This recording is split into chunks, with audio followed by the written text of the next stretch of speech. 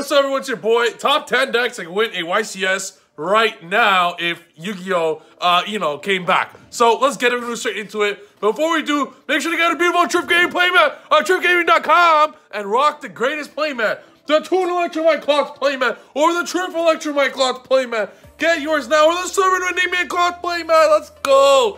Get yours ASAP before they all sell out. And if you guys want 2 players, you can get them on PayPal down below. Just message me on Facebook first, because they're almost all sold out of 2 players.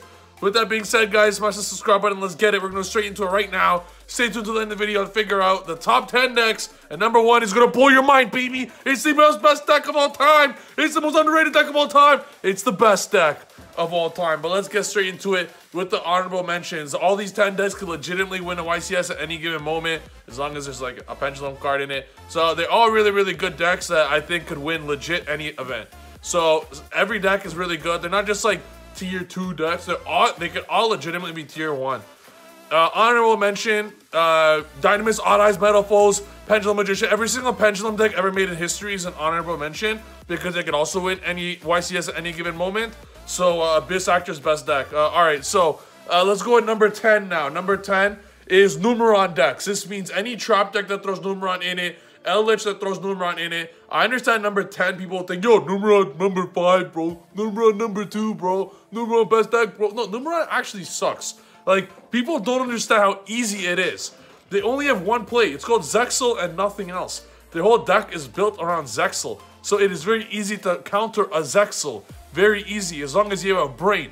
If you have one of those, it's very easy to defeat any Zexal deck in the world. You just have to ensure that your deck and side deck is created for it to obliterate it. So, seeing how every deck right now, or at least everyone with the brain, understands that, Numeron is not that good and it's very easy to defeat.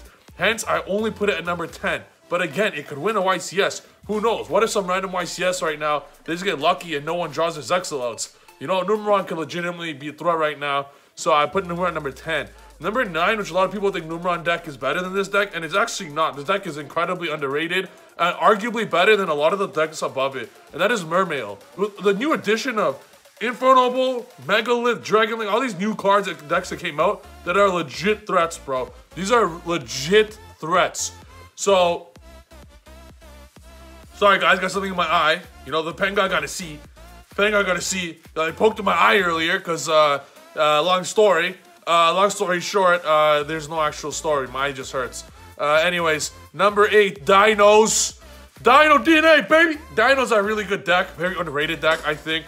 People don't understand the power of this deck. It does every synchro play that Synchro Eldritch garbage does, except you actually have Conductor on top of that, and you get protected with Dolka. It's a very good deck, and if you play pure Dinos, you end up with the auto win and Conductor plus Barrier Statue, which is an incredible combo. So Dinos number 8. Number 7, and a lot of people are gonna, again, think that, yo, Trif, how are you, like, rating this deck only number 7? Well, Synchro Eldritch. Synchro Eldritch sucks. Synchro Eldritch Dragma. You can throw Dragma in there. Because in my honest opinion, any deck with Eldritch in it shouldn't even be in the top 10. They're just cards that are useless. I think the Eldritch engine is the most overrated engine in the planet history of Yu-Gi-Oh! It absolutely sucks. Now, Synchro, if you could figure out a good Synchro Dragma build without Eldritch cards, yeah, it's probably pretty damn good. But Eldritch, I think absolutely blow. I'll be honest with you, I think they suck. I think they could steal wins sometimes, but I think they're way too inconsistent. And when I say inconsistent, you're going to draw some garbage like Curse Eldland, Golden Lord, Conquistador, Scarlet, and like cry. Or you're going to draw like a Veiler and cry. You know, like, there's just so many traps that are just bad. I don't understand grind game, so good grind game. No, I'm just not a fan of it at all. I think it sucks. I think there's a lot better Dragma version, which I'm going to explain as we get into the video. Number 6 is Infernoble.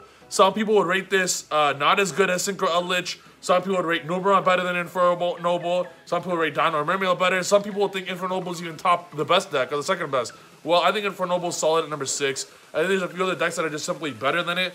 So I put Infernoble number 6. Yes, it extends a lot. Yes, it does. But I figured out a very easy way to defeat it, and I will be showcasing it on Patreon. This is when I figure out how to defeat Infernoble. If you guys don't know how to defeat it, it's very easy. I'll post on Patreon in the next few days, so go sign up down below. Pendulum trading on it as well, so go check that out. Number 5 is Megalith. Not many people know what Megalith does. This deck is absolutely ridiculous.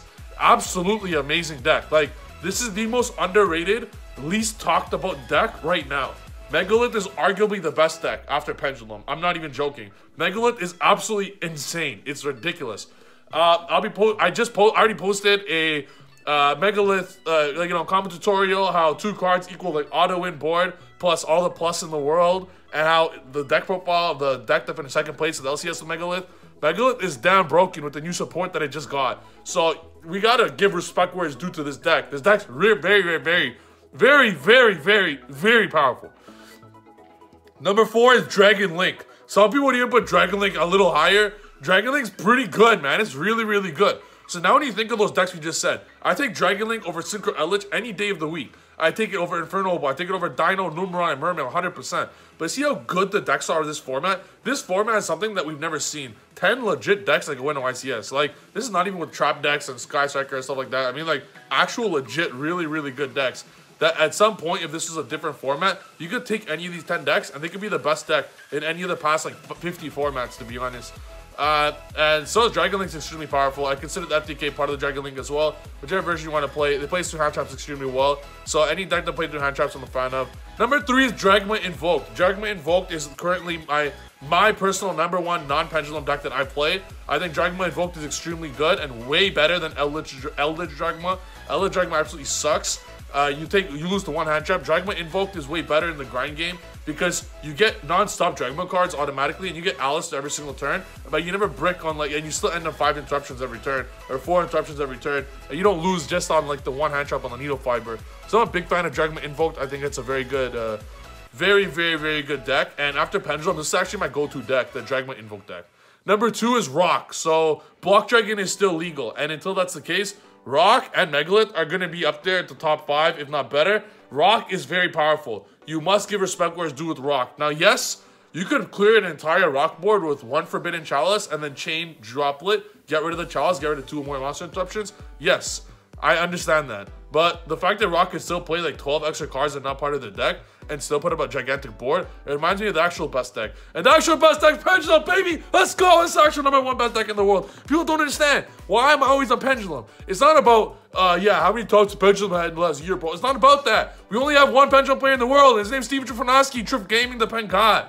So, it's the best deck, bro. It's just the best deck. If only other good players play Pendulum with me, then you guys understand. So stop playing your garbage meta decks, everyone, and play Pendulum with me. Join the movement. Join Patreon if you think you suck. Together we can destroy the meta. Pendulum is just the best deck. I try to tell you guys on and on again. It plays through hand traps like nothing. It plays through everything, interruptions like nothing. You can side all the spell cards and serve it as just the best card in Yu-Gi-Oh history, baby. Let's go. And don't get me started when Electrum comes back, bro. With all these new decks, here's gonna happen. New Boundless, Block Dragon, banned. Rock and Megalith, shit. Next. Needle Fiber, banned. Every single Inferno deck sucks. Synchro Eldritch sucks. And then you're left with Dragma Invoked and Pendulums, which Pendulums obliterate to oblivion. Baby. The only way that Dragma decks are extremely powerful is with Maximus. But if that's the only deck, everyone will play it. If that's the only deck, everyone will just play cards in the extra deck, as I showed you guys in my video on Patreon, how to destroy Dragma.